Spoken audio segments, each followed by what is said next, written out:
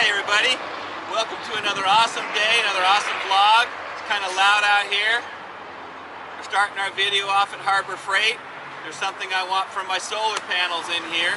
As most of you know, I have the Harbor Freight 45 watt solar system and the Harbor Freight Thunderbolt 100 watt solar system. And today I'm going to combine them together, and they make an 8-panel hub in here. And I have 7 panels, so let's go buy it. Alright, so I have this 100 watt kit. It's 4 25 watt panels. And I also have the 45 watt kit that has 3 of these 15 watt panels.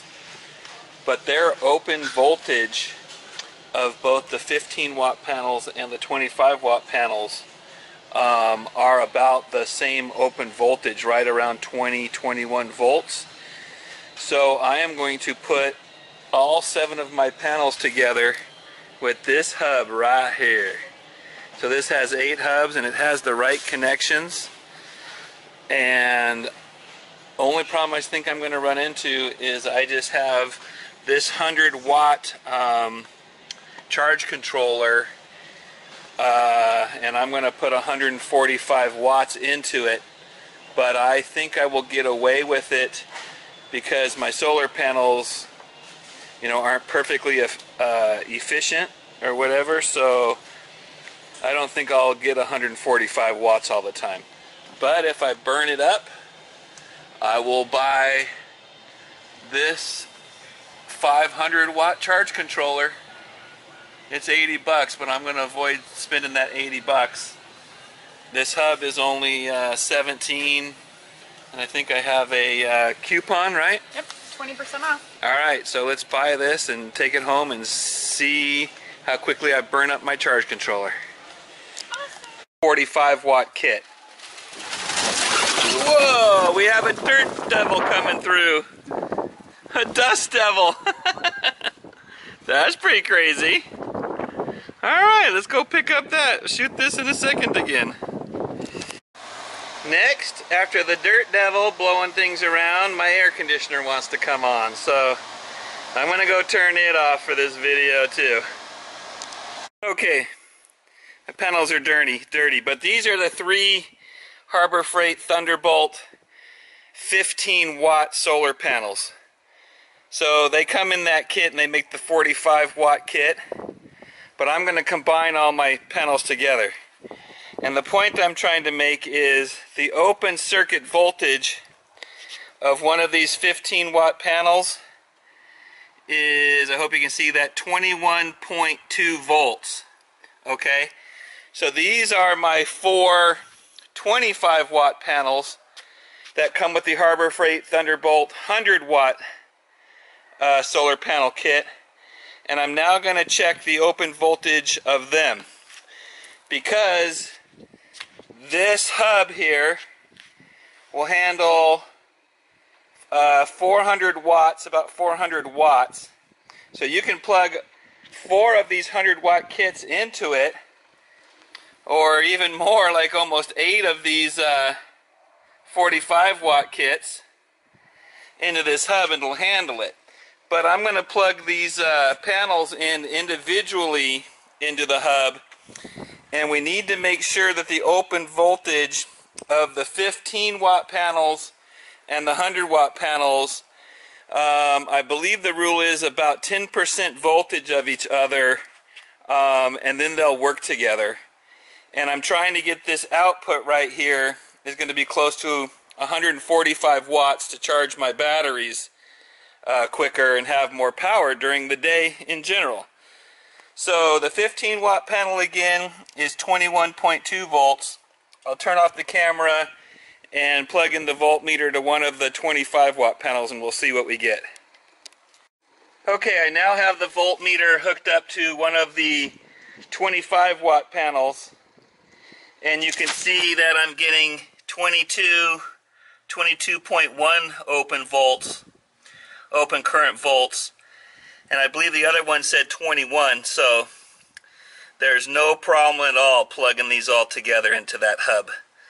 So that's my point, is I believe you can plug the 15 watts into this hub, 3 of them, with the 4 of these. And in the next shot, I'll have those hooked up. Hi everybody. So I just said that I would turn the camera back on when I got everything hooked up. But if you saw my video, that would be yesterday. I had a little problem with charge controllers and went to Harbor Freight and they set me all up. So at this point, if you have not seen my solar video from yesterday, I suggest you watch that one and then continue back here. The one from yesterday is only like 4.5 minutes. And then I'm going to carry on from the first part of this video to today. This is about 24 hours later. It'll all make sense if you watch yesterday's video. Are you confused, camera lady? No, I completely understand. I'm going to go watch your video. I left off that saying I would have them all hooked up to the hub here. So, but what I had to do, because Harbor Freight pretty much gave me another 3 panels kit for $30. I don't know why this is floating around here. But, so I have those 3 panels, which are 15-watt panels each, connected to their hub, to their, I wonder what you call these things, combiner or something, and then that 45 watts into here. And this is another 3 15-watt panels combined, and so 45 watts here. And then I have all 4 of those are 25-watt panels each for 100 watts. 1, 2, 3, 4, all into the hub. So my maximum output of the solar panels is 195 watts. This is my 500 watt charger. Let me back up a second. These hubs will handle 400 watts. And I just have 195 watts going into them. I think I proved earlier in this video the open circuit voltage of the 15-watt solar panels is really close to the open circuit voltage of the 25-watt panels. So that's why they're all working through here. Okay, does that make sense? Yes. So then I have the output of all the solar panels coming into a 500-watt charge controller. And you can see, if the camera can see, the open voltage is 21 volts, which is fine. And my batteries are charged. My batteries are putting out right now 13.3 volts, and that's really charged. And down here now, I have both of my 35 amp batteries running in parallel, so the negative to the negative and the positive to the positive. And then I just have a 750 watt DC to AC power inverter connected. This system is really good. So just to put a load on it, I'll turn on the inverter. And I just have a fan running. Awesome. But everything is awesome. There was something, there's one more thing I want to say. Let me turn off that fan. So there's another confusing thing about guys using these solar systems.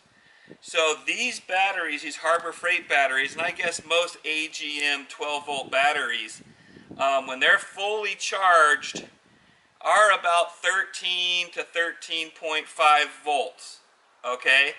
So these batteries, as we all know, the AGM batteries, you only want to deplete them about 50% to recharge them. So I'm not going to get into the amp hours and everything that I have here with the voltage, because that's in a former solar video I did. I don't really want to repeat all that just for time of this video. But my point is, these batteries are sitting at 13.5 volts, fully charged.